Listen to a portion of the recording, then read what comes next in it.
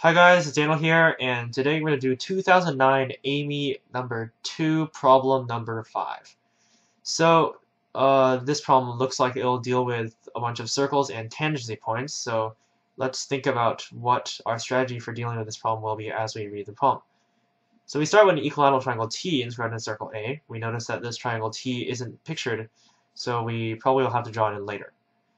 This circle A has radius 10. We have a circle B, radius 3, and two circles C and D, both with radius 2, that are internally tangent to circle A at the vertices of T. So these tangency points right here are going to be the vertices of our undrawn triangle T. So let's draw that triangle right now. Okay, this is not a line, this is a line. Alright. And now more lines, alright. Hopefully you guys can see that. Hopefully it's not too thin. But anyways, so we now have a triangle T. Now let's draw the radii.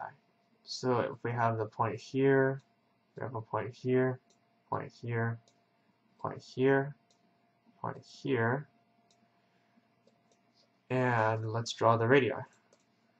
Alright. This one has length 3, this one has length 2, this one has length 2. And now, alright, please go away. Alright, so now let's see what else we have. Circles B, C, and D are all externally tangent to circle E, which we can see is this weird circle right here. And we want to find the radius, m over n, where m and n are relatively prime positive integers. And we want to find n plus n. Alright, so we basically just want to find the radius of circle E. So when attacking problems like these, the first thing we want to do is to connect the centers. Connecting the centers is always a good idea because if you connect the centers between two circles, then it must pass through their tangency point. So not only does this give us some information about the relation between the centers of the circles, it also gives us some information about the tangency points. So let's connect the circles right now. We see that B connects right here. Okay, we can do that. Circle A is tangent to circle C right here at one vertex, which means that we can connect A with that tangency point, and that tangency point C and A will be collinear.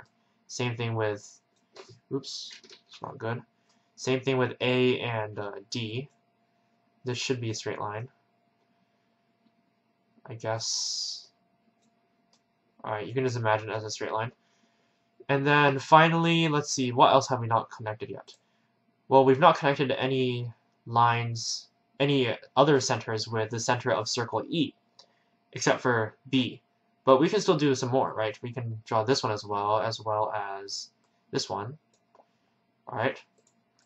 So now we've connected a bunch of centers, and let's see what this will tell us about the problem.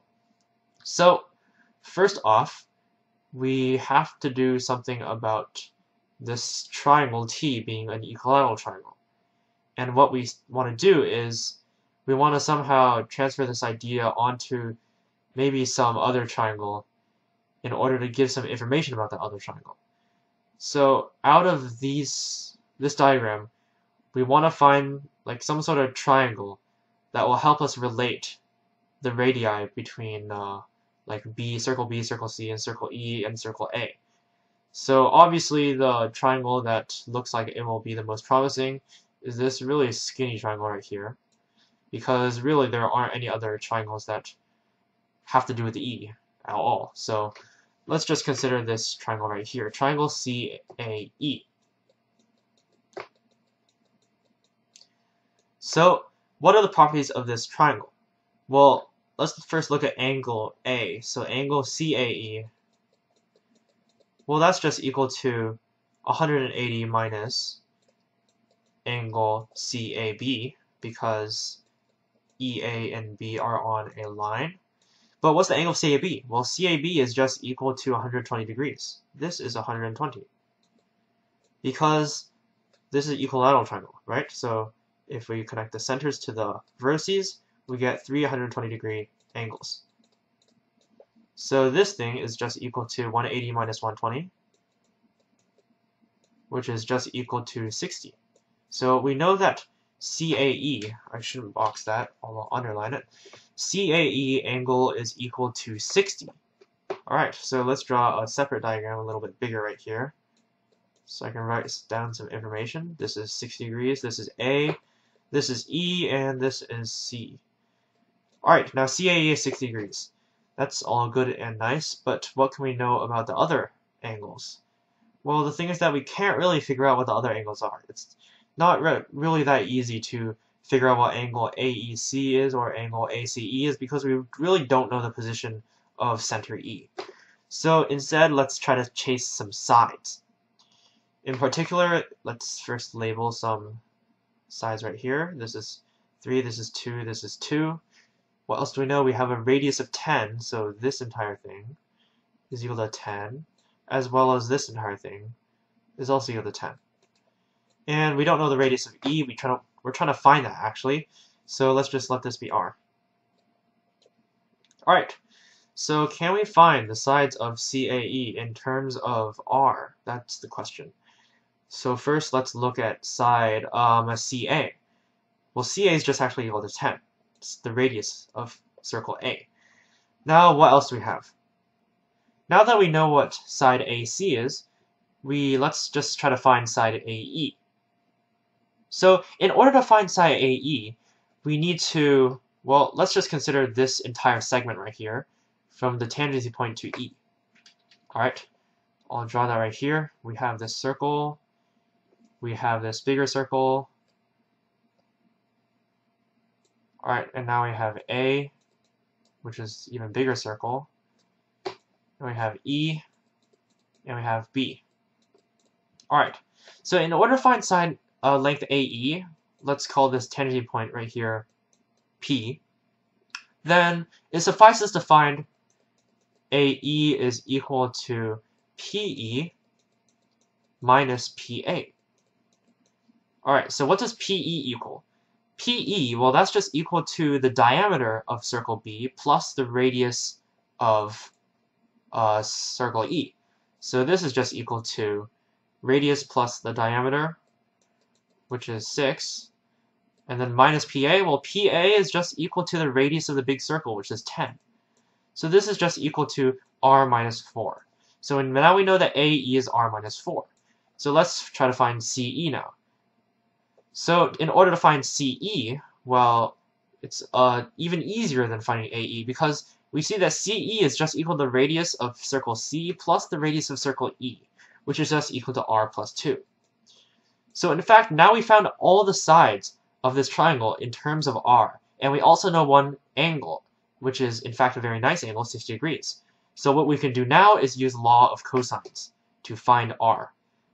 So if we use law of cosines with respect to angle A on this triangle, then we get that this relation must be true. We must have R plus 2 squared is equal to R minus 4 squared plus 10 squared minus 2 times 10 times R minus 4 times cosine of 60 degrees. So what cosine 60 degrees, well, that's just equal to 1/2. So this cancels out, and we're left with R plus 2 squared, which is R squared plus 4R plus 4, is equal to R minus 4 squared, which is R squared minus 8R plus 16, plus 100, which is 10 squared, minus 10 times R minus 4, so that's minus 10R plus 40. Alright, so now we see the R's cancel out quite nicely. Now let's combine the like terms. We have a negative 8R and a negative 10R, which gives a negative 18R if we move it onto the other side. Then we have a 22R on the left side. Now let's try to find the right side. We have a 100 plus 16 plus 40. Well, that's just 140 plus 16, which is just 156. Now we move the 4 all on the right side to get 156 minus 4, which is 152. So now we divide both sides by 22. 152 over 22, which is equal to 76 over 11. This is equal to R. So let's think about what we just did here. We just found the value of R but r is exactly what we want to find. The problem wants the radius of circle E, which we said was r. So actually, we're already done here. We found r is equal to 76 over 11, which is, thankfully, in the format m over n. So our final answer should be 76 plus 11, which is equal to 87. So we would bubble in 0, 8, 7, and we would be done. Hey guys, Zong here, back in another math video. Today we're going to be doing Mandelbrot National Sample Test round 4, number 7.